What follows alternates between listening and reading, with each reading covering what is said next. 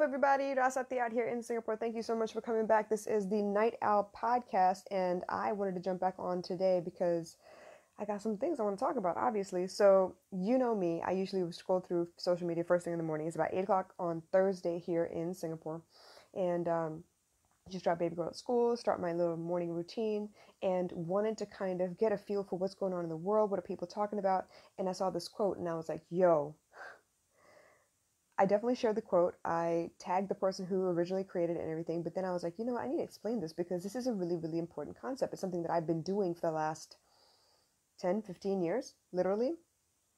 So the quote basically says that stop waiting for your ship to come in. It may be that you need to build that ship.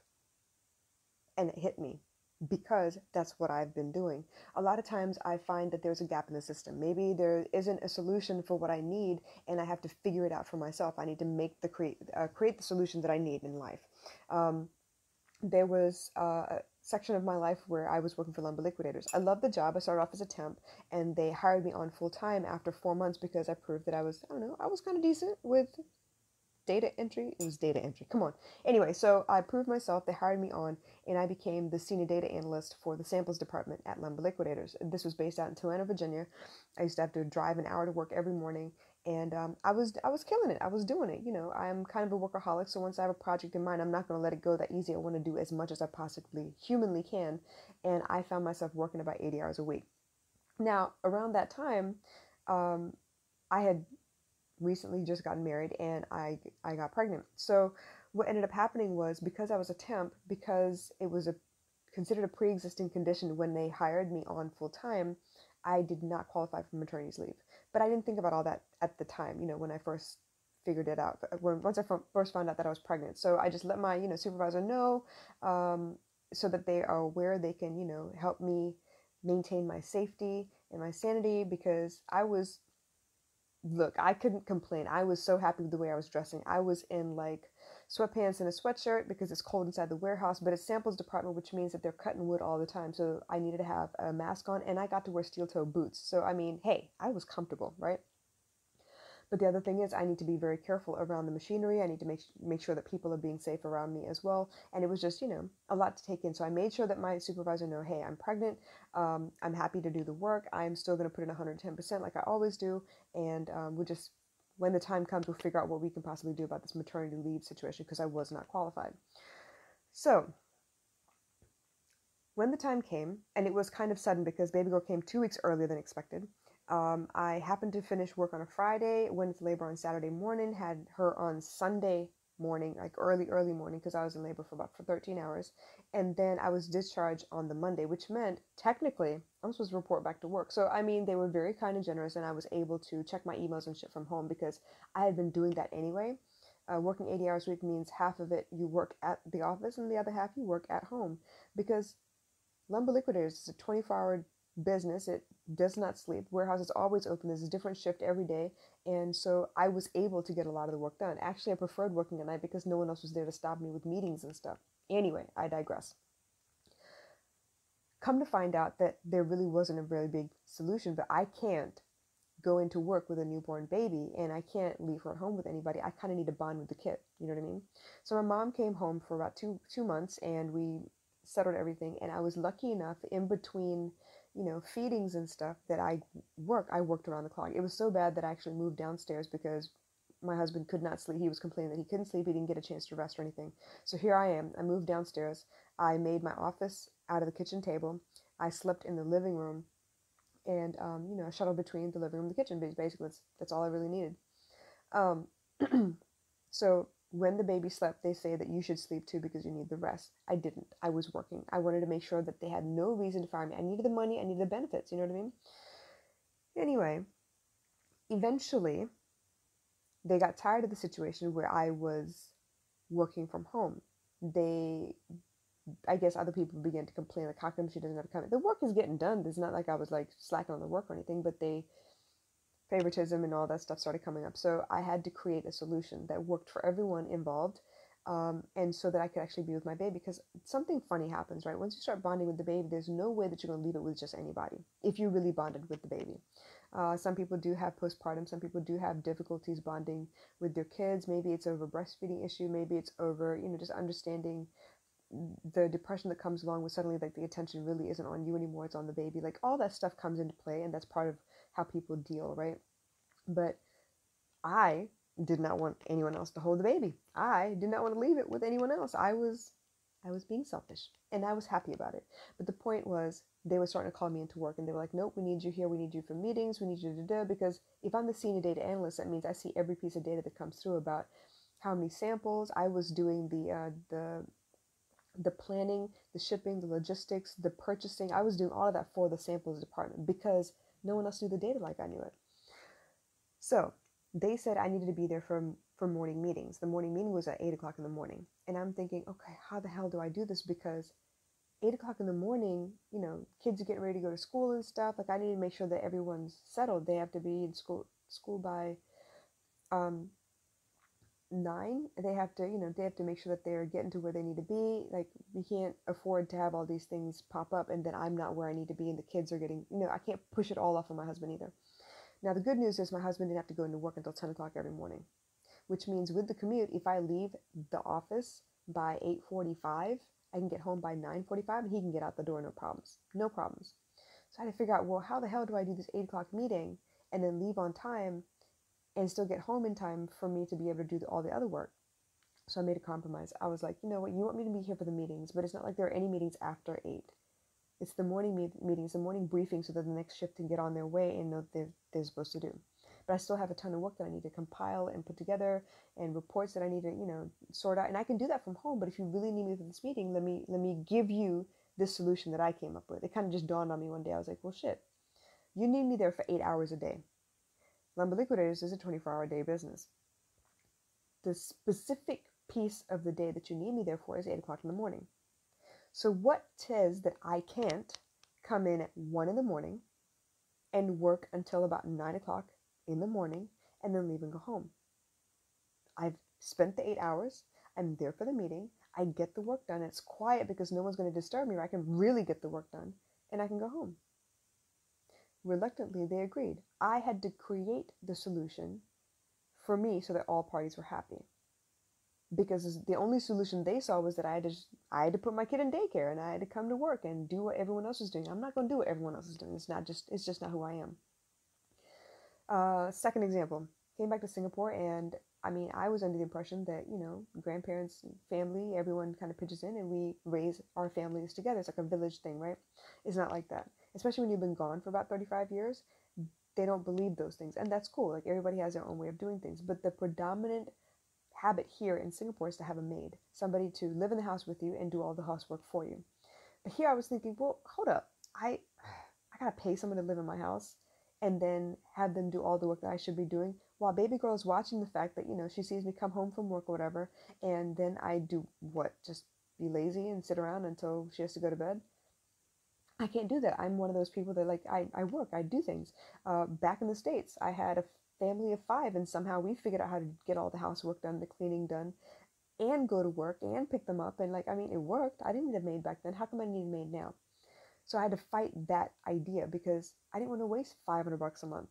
And it's not just $500 because I got to pay a levy on top of that, right? So I'm not paying that amount of money out of my paycheck every month where it could be going somewhere else instead. Plus, we had a really bad situation where the maid I tried it for a while. I'm not going to say I didn't try it. I tried it for a while because I was forced to try it.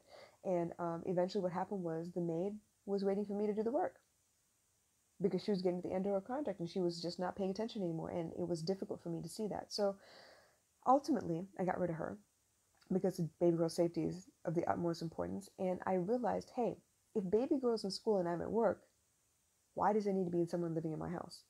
There's no damn reason, right? So then I was thinking, okay, well, I don't need anyone in the house. How difficult would it be for me to clean the house and to cook and to make sure that baby girl is taken care of at school? And it just so happened that it hit me, hey, I've done it before, I can do it again. It's not that difficult.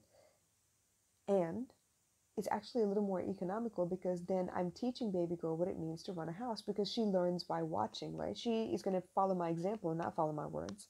So if I can't tell her that I raised her and show her that I'm raising her and help her learn what all skills she needs inside the house, who is going to do that for her? Right? So eventually what I created was a situation where, yes, I go to work and I come back, I rush back home to pick her up from daycare. She had to be in daycare. The only extra fee that I was paying was daycare. Because in Singapore, they decide that, if you have a child, it's none of their concern. You should have a maid or someone in place that can take care of your kids so that you can work as many hours as they deem fit, but you're not going to get overtime or nothing. So it's strange that way. They'll come around eventually. HR will pick up their slack and figure out that, human relations is really important. But until then, I had to figure out my own way. It wasn't until I was put in several situations where I was literally running from the bus stop to get to my kid before they shut down the daycare. And I was freaking out. And I was like, you know what? I'm not going to live under this kind of pressure no more. I love my job. I love having a steady paycheck, but I'm not living with this this is a lot of pressure for me. I can't do it. So eventually, I had to build another ship. Eventually, I decided to quit my job and create the kind of life that I think would be best for me and my kid, while fulfilling all of the basic needs that she needs and I need. And from there, my life took on a completely different shape. Suddenly, I was running my own business. It wasn't like I jumped out of the blue and decided I'm going to quit my job and I have nothing to do. I'm just going to make money somehow. No, I've been doing this from home part-time in between all of my work. I've been teaching, I've been curating, I've been learning, I've been putting in effort to try and figure out what else is there that I can be doing that could make my home life a lot easier, my mental state a lot easier. And it was in that search that I found that a lot of people are looking for the same answers. So I started to build a ship. I did it part-time at first, and then eventually I was like, you know what? This is ready to take a life of its own. Let me go full-time with this. But even then, I had to figure out, well, how do I do this? Let me explain something to you. The school system in Singapore is great, but the school hours are a little bit crazy. Baby girl needs to be in school by 7:25. She gets out of school by 1:45. Now you tell me what office in any country in the world is going to let you go home at 1:45 to pick up your kid? Nobody. Now, for a while, I had a job that allowed me to go home at lunchtime, pick her up, and bring her back because it was a student care facility. So she was just going to sit in the corner and do, homework anyway. It was fine. But no one else is going to give you that freedom. No one else is going to be like, oh, yeah, go on your lunch break and go pick up your kid and bring him back to the office because we're cool like that. No, it's not going to work that way.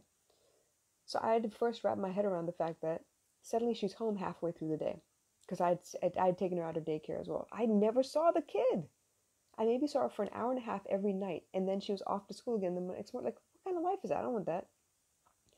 So yeah, building my own business meant that I had to reorganize my time. I had to really look at where my time was going, what pockets of time I had to be able to use as office work, and how I was going to make this work. She goes to school at 7:30. She gets out at, let's say, 1:30, right? 7:12 is 5 hours, and another hour after that. That's 6 hours. 6 solid hours that I could be working. Which means drop her off at school, come back home with my drink and my two-step. I got my coffee in my hands, and I just open up my laptop and start working. How difficult is that? It's not difficult at all. And whether I have clients or not, I can be creating, I can be, doing research, I can be writing, I can be doing all kinds of stuff. 6 hours is a long time if it's uninterrupted. And I mean, if you have your breakfast first, by the time lunch rolls around and you go pick up the kid, you can have lunch. 6 hours solid, no breaks. So I created my own office hours. So yeah, 6 hours straight I work. And then in the evenings when she goes to bed, I still have a couple more hours that I can deal with time zones and stuff and still help people, still serve people. I couldn't have been more proud, but you know what? It took a little bit of, ingenuity. It took a little bit of open-mindedness. And yeah, I had to build the ship. Every step along the way, I've had to build the solution that I wanted. I didn't have the kind of job that could give me the freedom to be with my kid. I had to create it. I didn't have the kind of work hours that meant that I could really serve the community. I had to create it. I didn't have the kind of business niche that helped me to be able to really make a difference in the world. I had to create it. I had to dig deep. I had to do a lot of soul searching, but I created it every step of the way. I'm the shipbuilder here, master shipbuilder. because I'm not about to sit around and wait for someone else to create my solutions. Something I realized when this whole mindset, motivation, mental health path that I'm on, if my problems can only be solved by other people, I will forever be depressed and anxious. Oh, it's this person's fault that I feel like this, and that person's fault that this is happening to me, and I can't believe that the world is just treating me this way. If it's everyone else's fault for the way my life is, it means I have no control. I'm at the mercy of everything outside of me before I can actually find happiness. Fuck that. Not with that. Shut all that noise down. If they're not going to help, I need to build it for myself. If they're not going to teach me, I need to learn it for myself. If they're going to say no every time I need something, I need to learn how to be self-sufficient so that I don't need to ask anyone else. Yeah, sure. Ask people for help. Put yourself out there. Learn from other people. That's great. But not everyone is going to say yes. So for the no's out there, I thank you, because it made me resilient and self-sufficient and independent to like an arrogant end. But because of that, I found a way to make my solutions. I will never again be at the mercy of the world. I will wake up every morning and happen to it on purpose. So for all of you out there who are trying to figure out, well, how do I do this? How do I do this? What do I do next? I don't understand. Why is this happening to me? I want you to stand tall in front of your mirror and you look at yourself and you say, you know what? I can figure this out. There is a solution. I just haven't figured it out yet. I don't see it yet.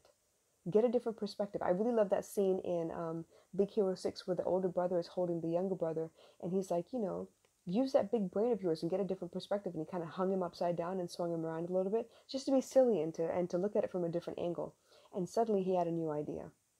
A lot of times when I can't see the solution, where I'm struggling, I'm really, really just frustrated and angry, and I am just at a loss, what I find is I need to step away from that situation altogether and do something completely different.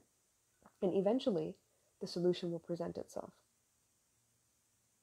I will always be the answer to my problems. Always. I will always be the one to generate whatever it is that I need to generate in order to get the result that I want. Now, last night I was talking about making as many mistakes as possible. Make them all. Make all the mistakes, because from the mistakes you learn what works and what doesn't work, and what aspects of it works and doesn't work. When you're working with computer programs, a lot of times when you run a program, or if you create, a sequence, or even if you test data and you're trying to run the reports, you're trying to pull the data for the reports, something will glitch somewhere, something will happen and you don't get the stuff that you need. But it's in those places that you learn to make it stronger. It's in those error messages. It's in those, default settings that, you can't get by because you can't remember what you created it from, like way back in the beginning, because the data has evolved. The use for the information has evolved. It's in those places that you make things stronger. I think I talked about working at the Grand Hyatt for a while and using the operating system. I think I made every possible mistake with booking and blocking rooms. I screwed up a lot. But it's because I screwed up a lot that I was able to teach the way that I did for any new employee, because I knew exactly the kind of mistakes you were going to make, and I was going to tell you exactly why you shouldn't. I'm not going to just say, don't do this. I'm going to tell you why, because I've been there. I've gone through it. So making mistakes and being a master shipbuilder, those are my two big, big takeaways from last year. I will forever be the answer to all of my problems. All those answers have to come from me. They're my problems. And I will forever keep trying new things in order for me to better understand the world around me, better understand the people around me, better understand what they're doing to cope in whatever way they can. Because if I'm going to be the order that I think that I will be, if I'm going to move the masses and really help people to be more peaceful in this world, I need to know all of that. So I hope this makes sense, you guys.